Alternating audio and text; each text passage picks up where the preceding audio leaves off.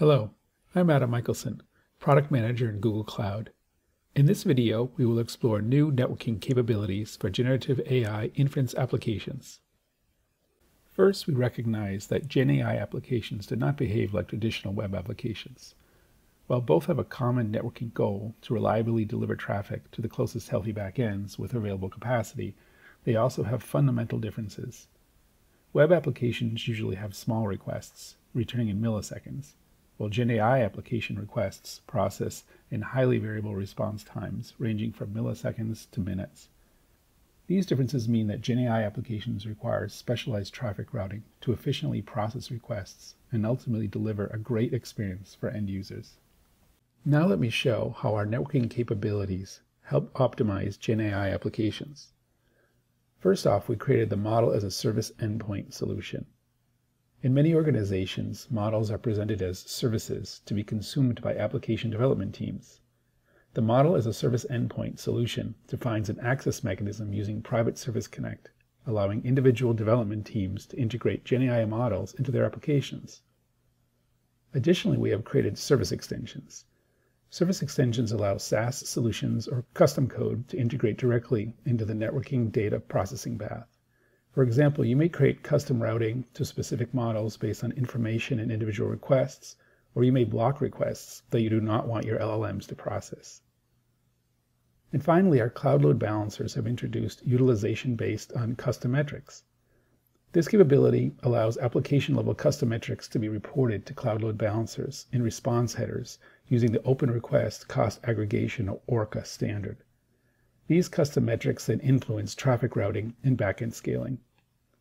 For example, in Gen AI applications, often a queue is used to hold requests waiting to be processed. In order to provide an end-user optimal experience, Gen AI applications attempt to keep their queue depths as shallow as possible. With cloud load balancing utilization based on custom metrics, we can use queue depth as a custom metric to distribute load evenly. Let's walk through a demo of how using custom metrics to distribute requests leads to an optimal Gen AI experience for users. Here we see the Cloud Load Balancer configuration page, where you may choose different load balancing modes. We see the traditional load balancer traffic distribution algorithms of utilization and rate-based balancing. These algorithms work well for most web applications where processing times are relatively uniform, but they're not as effective for Gen AI inference platforms where request processing times are highly variable. We'll use the rate-based load balancing in this example and see the impact on Gen AI inference applications. Here's a simulation of prompt requests being sent to 4 individual backends, each running a queue and a Gen AI inference model to process the requests.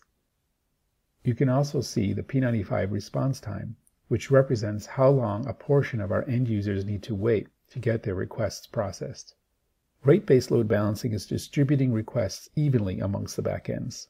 But because the response times for Gen AI prompts vary widely, some taking seconds to respond, you can see the queue depths are uneven and backing up.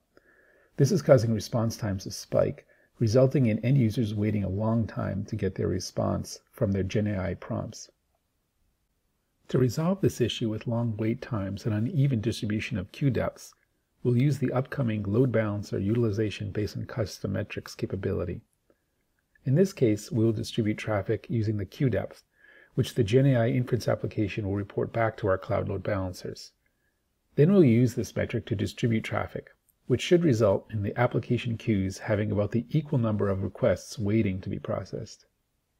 Now we see that inference traffic requests are being balanced to backends based on the Gen AI application's reported queue depth.